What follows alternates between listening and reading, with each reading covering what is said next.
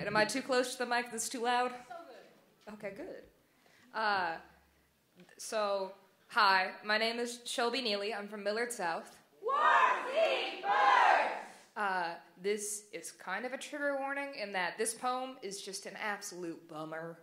So if you don't want that, you can go. It's okay. I won't care. I won't get angry. All right. This is my poem, Self-Reflection. How are you with conversation?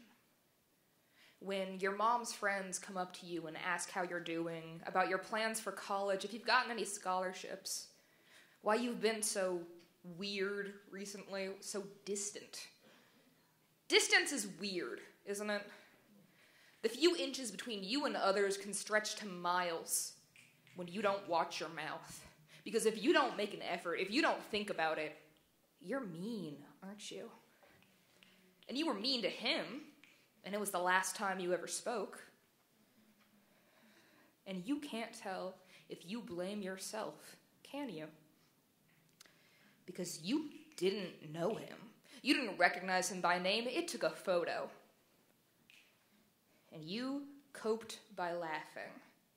And we can call it coping, but you thought it was funny. And I truly think you must be the only person still crying about a dead man, a dead boy, that you did not know. Another casualty of yourself. And would you be grieving if you did not feel guilty? Because it was supposed to be fine, wasn't it? You told the trusted adults, we told the trusted adults, we all told the trusted adults, and they said it would be fine. Because when they quoted him in the newspaper, he said it was just hard to be alive.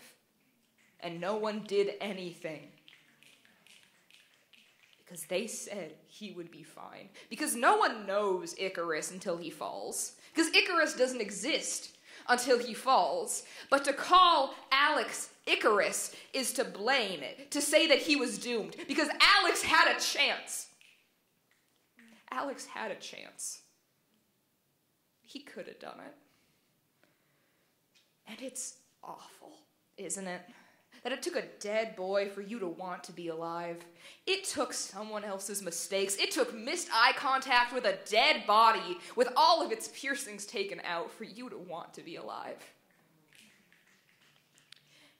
And awkward glances at your friend's eyes feel weird now. And awkward ignorance feels weird now. And it took lack of empathy for you to feel it.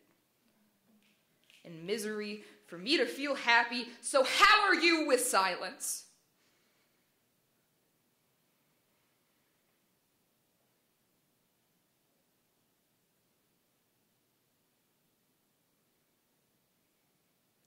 I'm not very good.